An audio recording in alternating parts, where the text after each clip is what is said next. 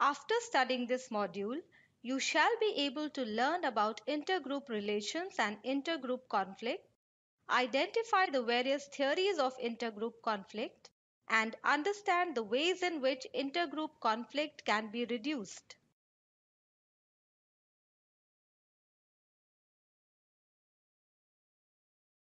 Intergroup relations refer to how people in groups perceive, think, and feel about and act towards members of other groups. Hence, intergroup relations involve relations between two or more groups and their respective members. Whenever individuals belonging to one group interact collectively or individually with another group or its members, in terms of their group identifications, we have an instance of intergroup behavior. Intergroup conflicts involve conflicts of interests between two or more competing groups. One of the main causes of conflict is the perceived incompatibility of goals, where the desires of one group are against the desires of another group. Therefore, in a conflict, groups take aggressive actions toward one another to control outcomes which are important to each side. Theories of intergroup conflict. Many theories have been proposed to explain the phenomenon of intergroup conflict. They are as follows. Intergroup conflict as a universal process. According to some theorists, the main cause of conflict is the aggressive drive. They consider conflict to be one of the universal aspects of human behavior. Hence, intergroup conflict prevails in all societies since it is an outcome of the aggressive drive present in all humans. Individual differences approach. According to this approach, some personality types may be fostered in particular social climates, for instance, the authoritarian personality. According to Adorno and others, intergroup behavior is competitive and ethnocentric. Summer described ethnocentrism as a view of things in which one's own group is the center of everything and all others are rated with reference to it. Each group considers itself superior and looks at other groups with contempt. Adorno and colleagues argued that harsh and manipulative childhood rearing practices induce in people an obsession of status and authority, intolerance of uncertainty, and hostile attitudes toward weaker people. These people have an authoritarian personality which predisposes them to various forms of intergroup behavior. However, Pettigrew stated that as compared to personality, socialization within a culture of prejudice is a far better predictor of the development of prejudice. However, this perspective is not widely accepted by social psychologists. According to Rokesh, some people have a dogmatic personality that predisposes them to ethnocentrism and prejudice. Sidenius, Prato and their associates proposed the social dominance theory. Social dominance theory explains the extent to which people accept or reject societal ideologies that legitimize prejudice and discrimination as compared to those that legitimize equality and fairness. People who desire their own group to be dominant and superior are high in the social dominance orientation. Hence, they reject egalitarian ideologies and support those that legitimize hierarchy and discrimination. Interactionist perspectives, however, focus on the interaction between personality and the social context. Sheriff proposed a realistic conflict or interdependence theory of intergroup relations. According to the realistic conflict theory, intergroup conflict arises as a result of competition among groups for mastery of scarce but valued resources. Realistic group conflict theory maintains that intergroup conflicts are rational in the sense that groups do have incompatible goals and are in competition for scarce resources. This assumption of rationality is made with respect to competing groups, but it is also used for individual group members, since it is assumed that if it is rational for groups to compete, it must also be rational for the individual group members to do so. In 1954, Muzaffar Sharif and his colleagues conducted field studies on intergroup conflict adjacent to Robbers Cave State Park in Oklahoma. In this study, 22 12-year-old boys attending summer camp were randomly assigned to two groups. These two groups did not have knowledge of each other's existence. Over time, they became aware of the other group's existence. Then the researchers introduced competitive athletic activities between the groups like tug of war, baseball, etc.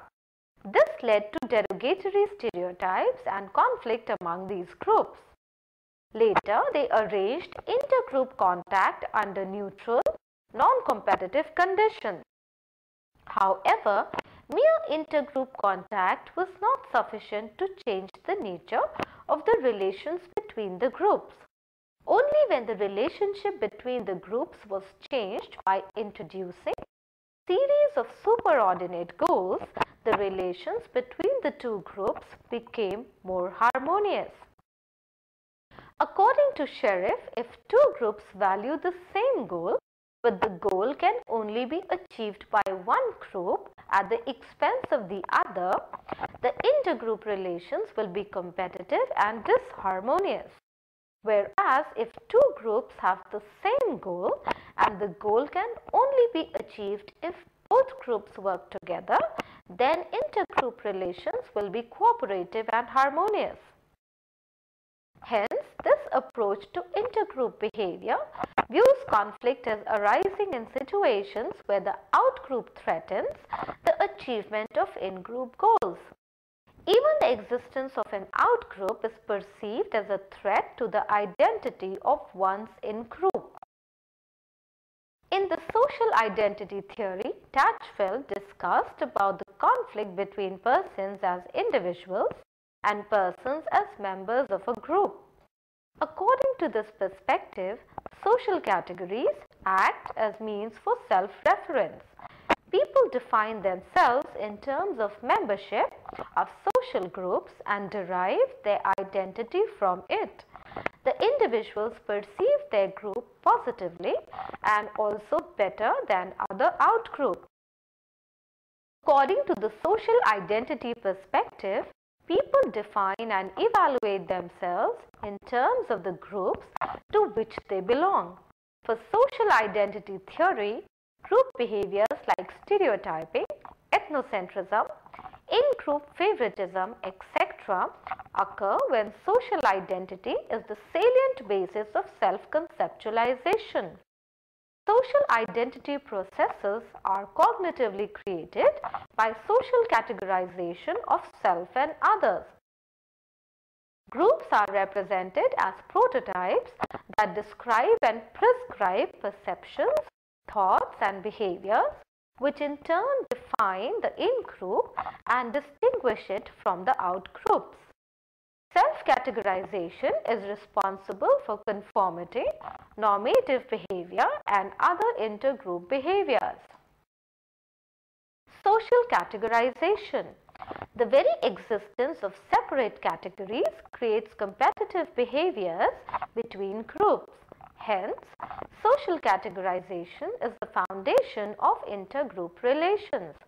According to the social categorization perspective, when people or objects are categorized into groups, actual differences between members of the same category are perceptually minimized or often ignored. Due to categorization, perceptions of similarities within groups and differences between groups are exaggerated. Also, people typically classify themselves into one of the social categories and out of the other. Tachful and Turner further propose that a person's need for positive self-identity may be satisfied by membership in prestigious social groups. Outgroup homogeneity bias. Sorting people into categories creates several other biases in social perception that lead to stereotyping. For instance, the outgroup homogeneity bias is the perception that there is less variability among the members of outgroups than within one's own in-group. We assume that outgroup members are similar to one another while we are aware of the differences among members of our in-group. One reason is that they have less complex conceptualizations of outgroup members. Illusory correlation occurs when a perceiver overestimates the strength of a relationship between two variables. This could be due to the fact that people usually have less contact with outgroup members than in-group members. Social categorization lays the foundation for intergroup bias and conflict. Mere social categorization influences differential thinking, feeling, and behaving toward in-group and out-group members. People favor in-group members in reward allocations, in esteem, and in the evaluation of the products of their labor. Also, the arousal of empathy and pro-social behavior is offered more readily to in-group than to out-group members.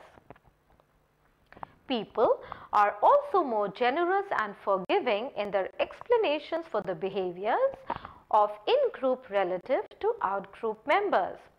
Positive behaviors and successful outcomes are usually attributed to internal, stable characteristics of in-group than out-group members, whereas negative outcomes are more likely to be ascribed to the personalities of out-group members than of in-group members. The finding from experiments on minimal groups showed that as compared to people who are not explicitly categorized, people who are categorized discriminate in favor of their group. They also show in-group bias, feel a sense of belonging to their group and similarity to and liking for their in-group members. Automatic schema activation. Stereotyping of out-group members may be largely an automatic categorization, contingent process that we have little control over. However, many researchers have shown that the process is moderated by many factors. Some researchers have shown that if people consciously think about the automatic category, stereotype link, the process strengthens the link and increases automatic stereotype activation. Accentuation and illusory correlation effects. Social categorization also causes us to accentuate similarities among in-group members and tend to see out-groups as more homogeneous. This happens because we are more familiar with the in-group and therefore have more individuating information about in-group than out-group members. In the illusory correlation effect, people associate distinctive behaviors with distinctive categories. Due to this, people erroneously correlate negative attributes with minority groups. The theory of relative deprivation. The concept of relative deprivation was proposed by Stauffer, Suckman, Devaney, Starr, and Williams. The basic premise of the relative deprivation theory is that as compared to the objective situation, the satisfaction of an individual or group is related to the situation relative to other individuals or groups. Dissatisfaction in people occurs because they make an upward comparison. Runciman distinguished between egoistical relative deprivation and fraternal relative deprivation. Egoistical relative deprivation refers to the effects that emerge because of the comparison between individuals as individuals. Fraternal relative deprivation arises when a comparison is made between one's group and an outgroup. Fraternal deprivation is much more likely to cause intergroup conflict than egoistic deprivation. According to the theory of relative deprivation, disadvantage leads to social action when people come to realize that there is a mismatch between their expectations and attainments. Stereotyping, prejudice, and discrimination. A stereotype is a set of beliefs and expectations about members of a group that is held simply on the basis of their membership in the group. Stereotypes are oversimplifications that we employ in an effort to make sense of the complex social environment in which we live. Stereotypes function as schemes, the cognitive frameworks for perceiving and organizing information. Schemes relating to stereotypes organize and simplify information and provide a framework for prejudiced individuals to view others' behavior. Prejudice involves the negative or positive evaluations or judgments of members of a group that are based primarily on membership in a group and not necessarily on the basis of characteristics of individual members.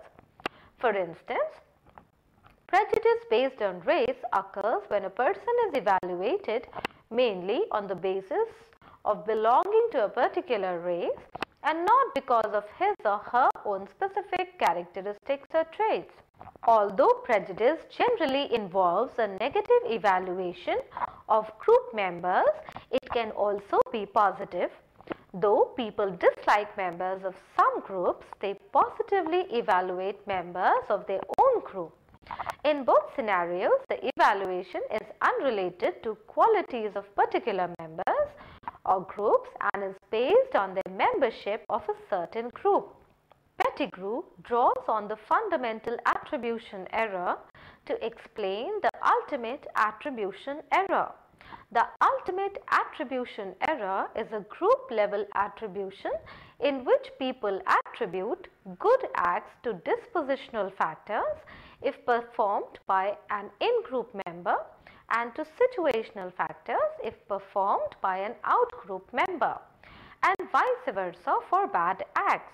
Research conducted in India and Malaysia supports this analysis. The various forms of discrimination include in-group favoritism, name-calling, verbal abuse, intergroup violence, and genocide. According to Marilyn Brewer, ultimately many forms of discrimination and bias may develop not because outgroups are hated, but because positive emotions such as admiration, sympathy, and trust are reserved for the in-group. Since attitude behavior research reveals that people's attitude and their behavior do not often correspond, hence social categorization may be a necessary but not sufficient condition for intergroup discrimination. Social harmony among groups. Many solutions have been proposed to reduce intergroup conflict. They are as follows. Intergroup contact. Close and pleasant interpersonal contact between people from different groups is probably the best way to achieve social harmony, the contact hypothesis. In order to be effective, the contact must be prolonged and cooperative. It should also occur within an official climate that encourages integration and has to be between equal status groups. The importance of intergroup contact was also demonstrated by the Robbers case study by Sheriff. However, a problem which may arise is that there can be anxiety associated with intergroup contact, which can make the interaction aversive. Intergroup anxiety refers to a state in which People worry about negative behavioral consequence and evaluations by in-group and out-group in the event of intergroup contact. One way to solve this problem is to encourage people to decategorize themselves and treat each other as unique individuals, or to recategorize themselves as members of a superordinate identity which is shared. Implications of social categorization for reducing bias. 3 categorization-based solutions for reducing bias are decategorization, recategorization, and mutual differentiation. The decategorization perspective proposes that if the members of 2 groups conceive of themselves as separate individuals or have personalized interactions with members of the other group, out-group stereotypes and intergroup bias can be reduced. The revised contact hypothesis states that for contact between groups to be successful, certain prerequisite features must be present: equal status between the groups, cooperative intergroup interaction, opportunities for self-revealing, personal acquaintance between the members, and supportive norms by authorities. These features reduce bias since they lead to decategorization. Decategorization can include friendly interactions in which people relate to one another in terms of their personal interests rather than interests relevant to their respective groups. Also, there are self-other comparisons that replace group-on-group comparisons as well as self-revealing interactions. In contrast to decategorization, recategorization is designed not to eliminate categorization, but rather to structure a definition of group categorization at a higher level of category inclusiveness in ways that reduce intergroup bias and conflict. Recategorization may also involve use of pronouns like us, we, and our, which include the memberships of both groups. Arrangement of the memberships in space, like making an arrangement which reduces the salience of separate group boundaries. In group identity model, cooperation among sheriffs AOL's groups of summer campers reduced bias and conflict because intergroup cooperation transformed the boys' perception of themselves from 2 groups to a more inclusive superordinate identity.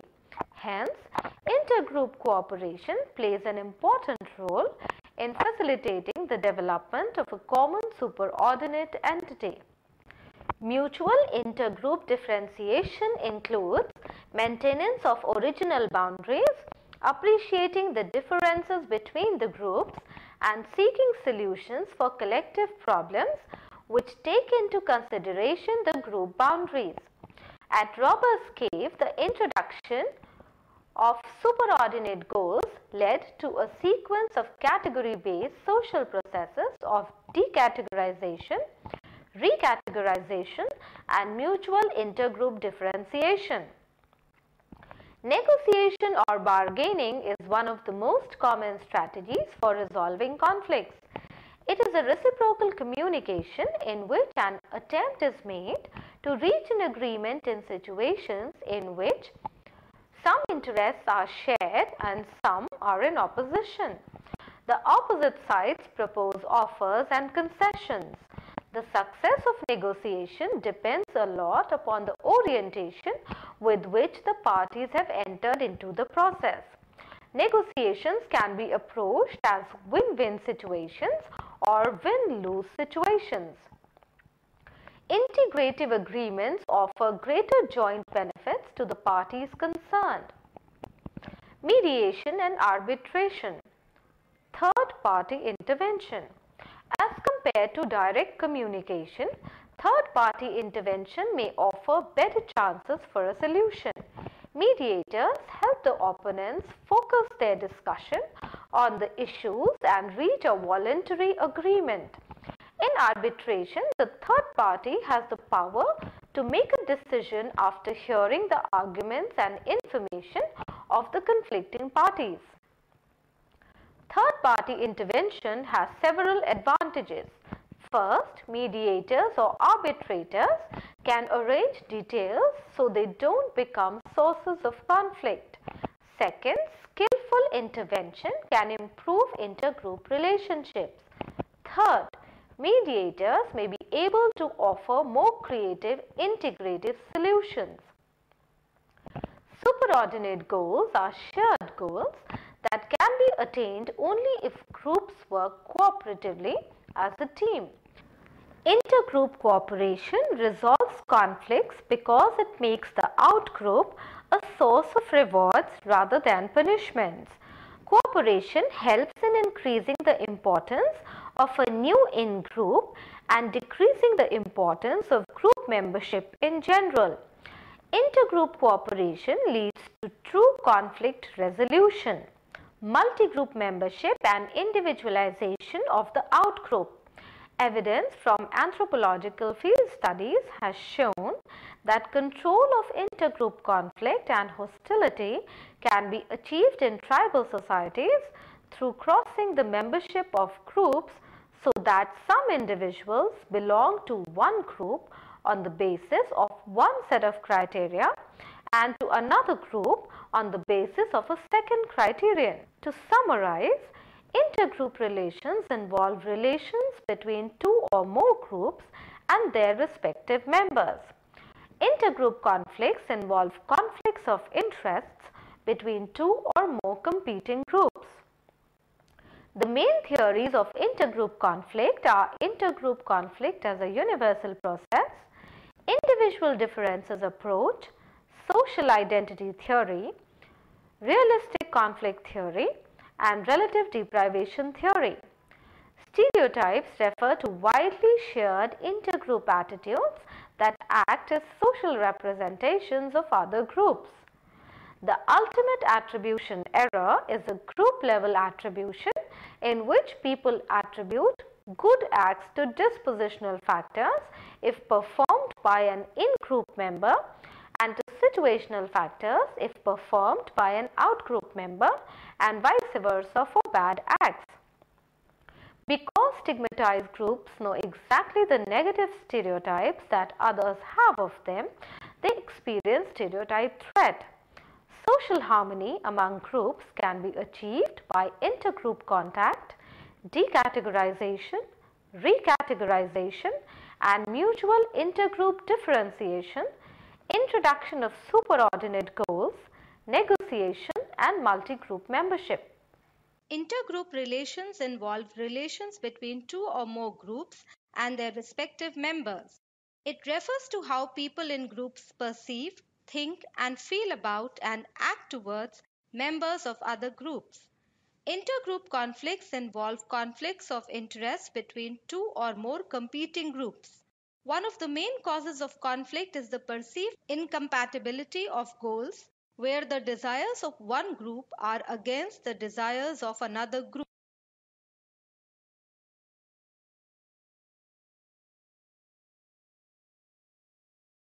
According to some theorists, the main cause of conflict is the aggressive drive. According to the individual differences approach, some personality types may be fostered in particular social climates. According to theorists, intergroup behavior is competitive and ethnocentric. Sidenius, Prato, and their associates proposed the social dominance theory, which explains the extent to which people accept or reject societal ideologies that legitimize prejudice and discrimination as compared to those that legitimize equality and fairness. Interactionist perspectives focus on the interaction between personality and the social context.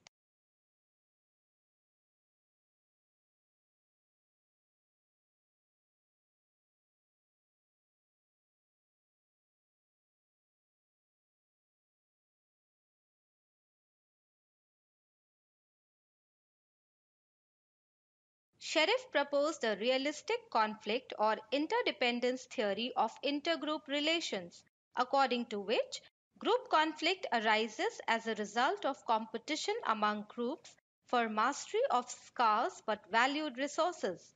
Sheriff and his colleagues conducted the robbers' cave experiment on intergroup conflict.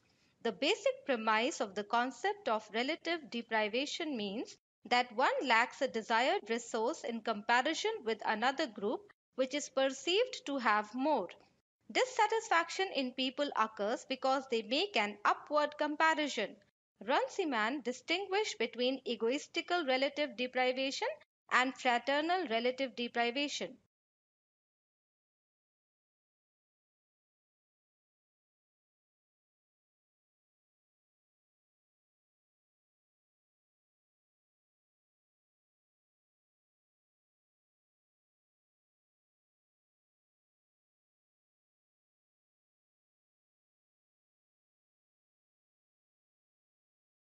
In the social identity theory, Dachfeld discussed about the conflict between persons as individuals and persons as members of a group.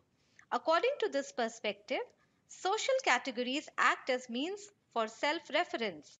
People define themselves in terms of membership of social groups and derive their identity from it. Group behaviors like stereotyping, ethnocentrism, in group favoritism, etc., occur when social identity is the salient basis of self conceptualization. Social identity processes are cognitively created by social categorization of self and others.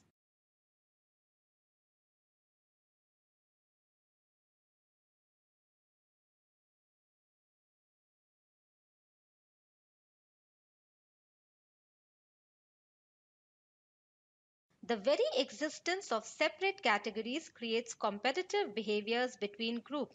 Hence, social categorization is the foundation of intergroup relations. According to the social categorization perspective, when people or objects are categorized into groups, actual differences between members of the same category are perceptually minimized or often ignored. Tatchfeld and Turner further propose that a person's need for positive self identity may be satisfied by membership in prestigious social groups.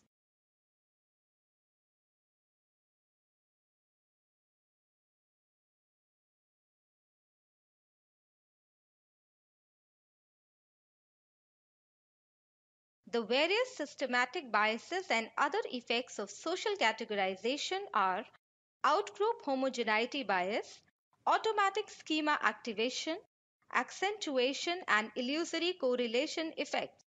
Outgroup homogeneity bias is the perception that there is less variability among the members of outgroups than within one's own in-group. It is social categorization that lays the foundation for intergroup bias and conflict by influencing differential thinking, feeling, and behaving toward in-group and out-group members.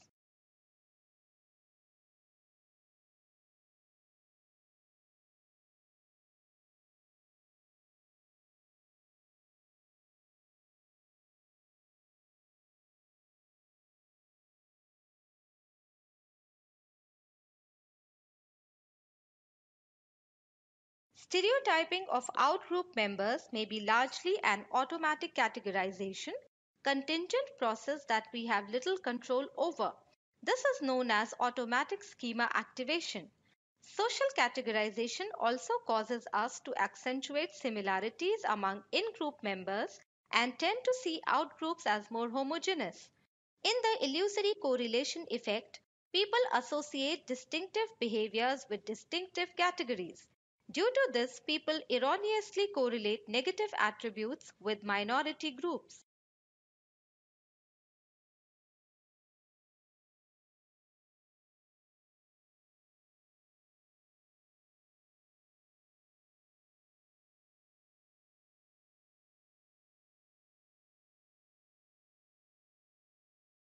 The theories of intergroup conflict can be grouped as shown in the diagram.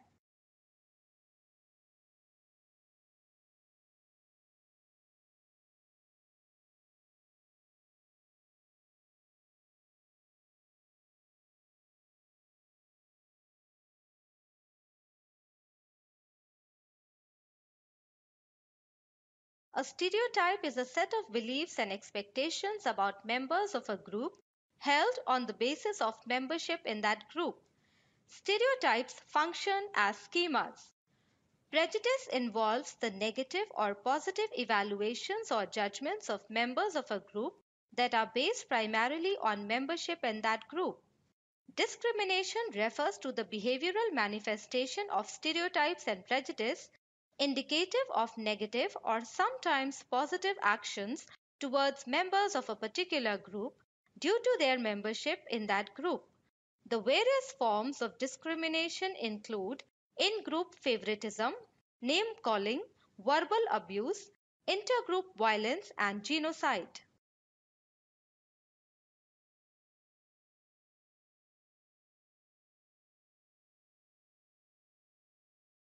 Pettigrew draws on the fundamental attribution error to explain the ultimate attribution error, which is a group level attribution in which people attribute good acts to dispositional factors if performed by an in group member and to situational factors if performed by an out group member, and vice versa for bad acts. Some research conducted in India supports the analysis of the ultimate attribution error.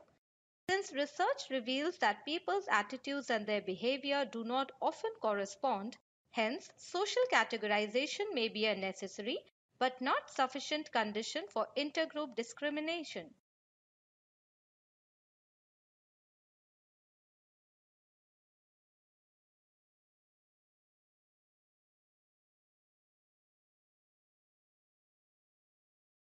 Intergroup relations are mostly associated with differential status, power, and resources.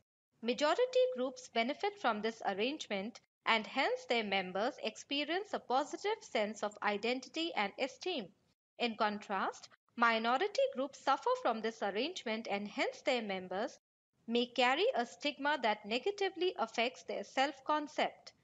Since stigmatized groups know exactly the negative stereotypes that others have of them, they experience stereotype threat that interferes with and impairs their task performance.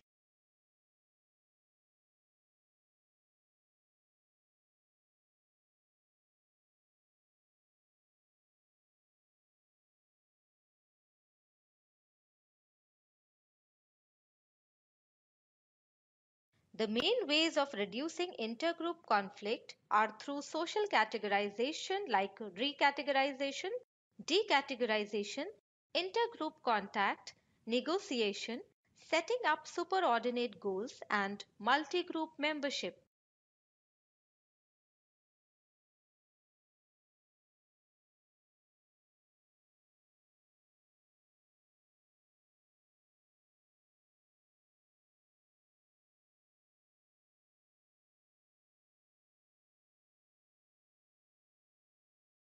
In this module, we have learned that intergroup relations involve relations between two or more groups and their respective members. Intergroup conflicts involve conflicts of interest between two or more competing groups. The main theories of intergroup conflict are intergroup conflict as a universal process, individual differences approach, social identity theory, realistic conflict theory, and relative deprivation theory. Stereotypes refer to widely shared intergroup attitudes that act as social representations of other groups. Because stigmatized groups know exactly the negative stereotypes that others have of them, they experience stereotype threat. Social harmony among groups can be achieved by intergroup contact, decategorization, recategorization, and mutual intergroup differentiation. Introduction of superordinate goals, negotiation, and multi-group membership.